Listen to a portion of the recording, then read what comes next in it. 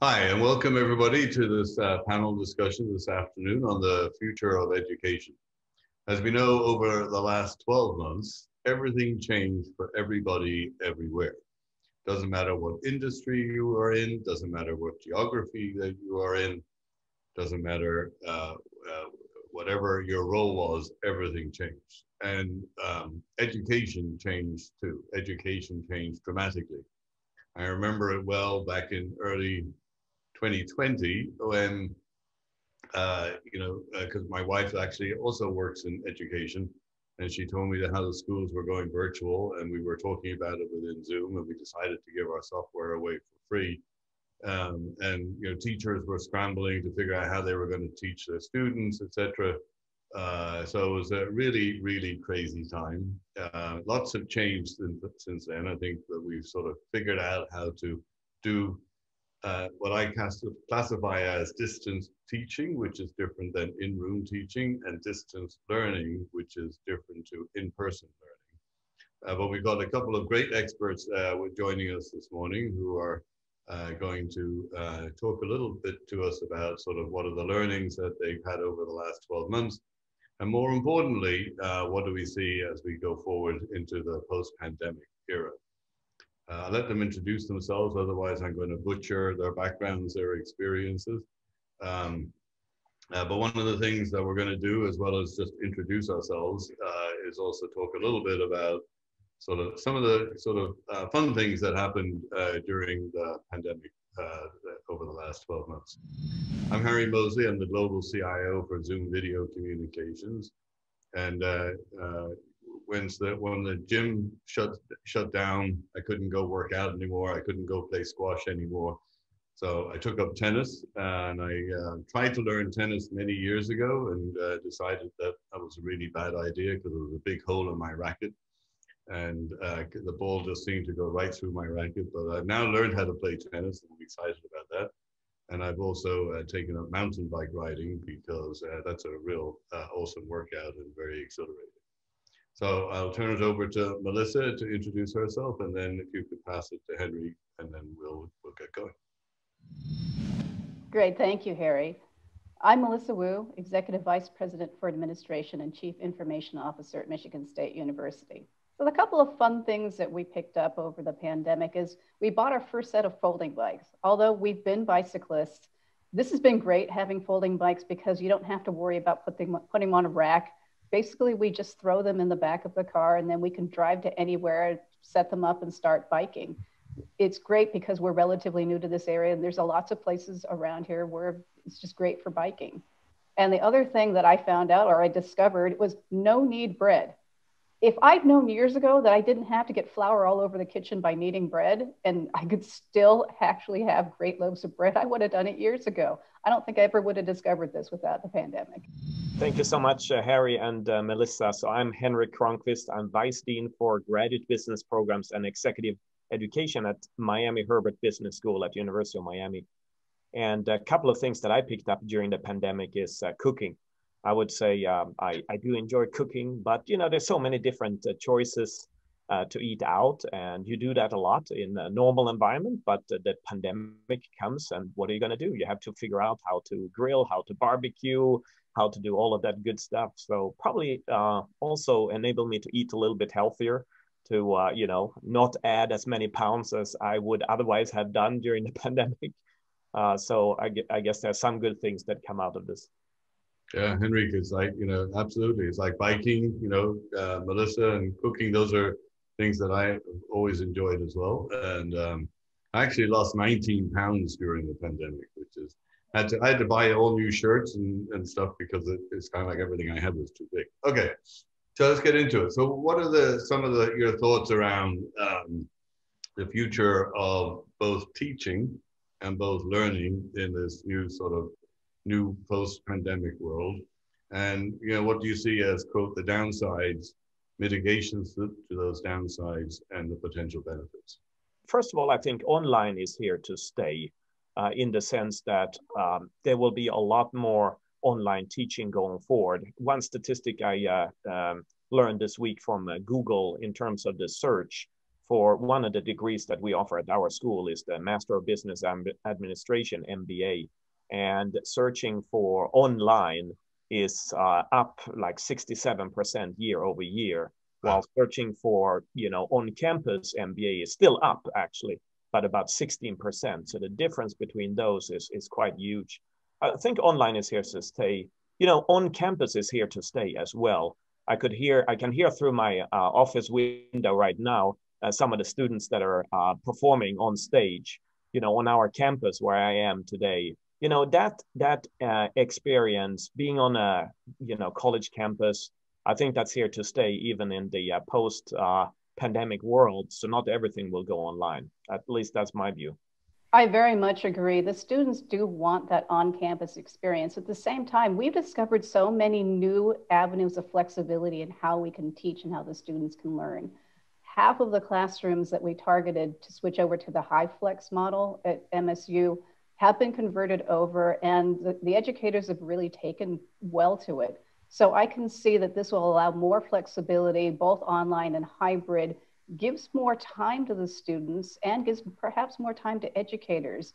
And in this world where there are people that are working full-time while being students and have other commitments on their time, I think this could offer just a great new way to bring in new students, new cohorts, but also provide that flexibility that so many people are craving. So those are great examples. It's like, what I'm hearing is, sort of in education, actually, it's very similar to what I'm hearing in global enterprises, which is, it's going to be a hybrid model in the future. It's not all going to be in person. It's not all going to be virtual. And it's the notion, what many are talking about is like, we will come together when we need to be together, when we need to work together. Henrik, it's like, like you were saying, the kids are on stage, doing an event. It's like, you can't do that virtually. So they have to come together to do that. But if they're listening to a lecture, they don't actually need to be all together. That can be done virtually, and then they can do. But if they're working on a project, there'll already be periods of times where they need to come together to work on that project, and then they can go back to quote anywhere to actually do their own pieces of the puzzle, so to speak. Yeah, awesome. And what about one of the things that I've seen over the last 12 months is that the ability to be able to connect with people sort of globally. It's the notion of the world has become dramatically smaller over the last 12 months. So what are your thoughts around sort of student success rates and also equity and access? What are your thoughts? Because it's, in many parts of the world, they still don't even have electricity, never mind high quality broadband. So some thoughts around that. I mean, one thought on that is that actually COVID has sort of explored some of the inequities, right? Because as you said, not everyone has a state-of-the-art laptop or forget about an iPad or some of those very expensive equipments. And then the broadband varies a lot as well. So I think, from a perspective of supporting students with scholarship to enable them to have the technology that they need. I mean, that's one of the takeaways that we have had here, and really try to support, students that may not be able to afford that expensive type of equipment. So I think that is important. On your point about becoming global, I mean, that's definitely where we have a benefit. I mean, many of our professors, because we're in a business school, we have a lot of guest speakers that may come in from Wall Street in New York or from Silicon Valley. And, they may travel here before the pandemic and you wanted to have them in the classroom. Now it becomes much more accepted, right? To have them come in through Zoom into a class. It's very easy to set up. And so you can actually bring in speakers from all over the world into the classroom. And students want more and more of this experiential learning. They want to meet with people from outside of the academic world in addition to their professors. So that has actually been a pretty big plus. And that is here to stay, in my opinion, even after the pandemic has ceased.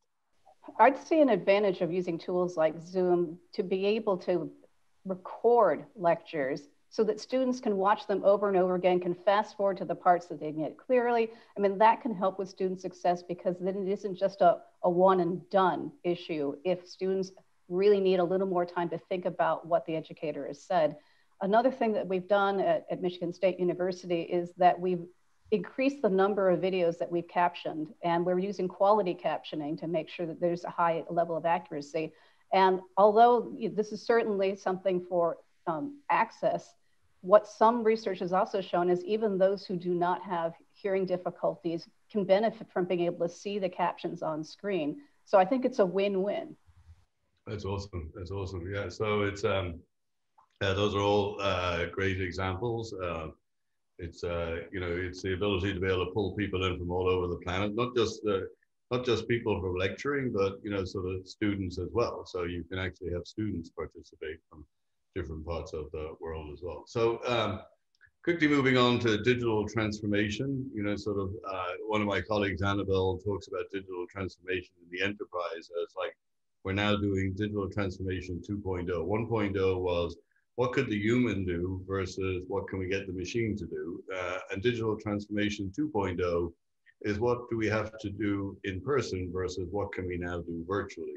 So I'd love to sort of get some ideas about what are you guys thinking about in the education space from a transformation perspective. As I mentioned earlier, we have converted half of our classrooms to a high flex model, and we intend to convert the remaining half. This is going to provide us flexibility in being able to enroll more students, for one thing. So we could have literally basically some students in class and others watching. This will also help us, I think, improve the learning experience as well, is that using some of these tools has really helped with engagement. Although I think initially when we flipped a year ago, we perhaps didn't do such a great job, but we've had a year to actually really be able to understand how to engage students with these tools. It's definitely challenging with a hybrid teaching model. And I think that there's more that we collectively, as representatives of the higher ed industry, we have yet many things to figure out together with, corporations like Zoom, how we can improve on that, because it's not easy to deliver a class, for example, with people both in front of you in the classroom and some people that are also remote. So there's a lot more that we can do there. Now, office hours is something that is very traditional in academia. And there, I think, the tools that we have now have really opened the access, because before you had to go to the professor's office, they may be at odd hours, you have to get there, you have to drive there, there's traffic, and you have to battle all of those elements. Now you just log on to the Zoom and you're right there. And so I think that is one of the benefits. And one thing that I think we also ought to emphasize is sort of the academic continuity, that going forward, we will be in a much better space. So in Miami, here we battle at times of the year, we battle hurricanes, right? In East Lansing, you guys will battle snow and ice. And in California, sometimes there are earthquakes. The point is that there are those disruptive events. And, we had a hurricane a couple of years ago here. The university had to shut down for 2 weeks. I think going forward, that may not have to happen, but we will be able to get back up more quickly. So, I want to sound positive with some of the innovation that comes out of this kind of a hit. Yeah, so those are all great examples. The continuity of education, it's not kind of like once and done. It's not now or then. It's like it's a continuum of the education. Love how you guys are, having the teachers, professors sort of engaging with the students. My wife told me the story about how, after school, the students would normally go and see the teacher, for one-on-one time, but they can't do that anymore, right? So they're doing that, sort of over Zoom. But what's happening is other students are actually logging onto the Zoom from home while the teacher's having the one-on-one with the student to listen in on, well, what are the questions that my fellow student is asking, and what are the answers? Because that helps me even more. So it's all. I think that there's a lot of experiential experiences going on. Some of them are going to be awesome. Some of them will be not so great. And so we'll chuck on those and we'll accelerate these, so to speak. And so I want to thank you guys for your time.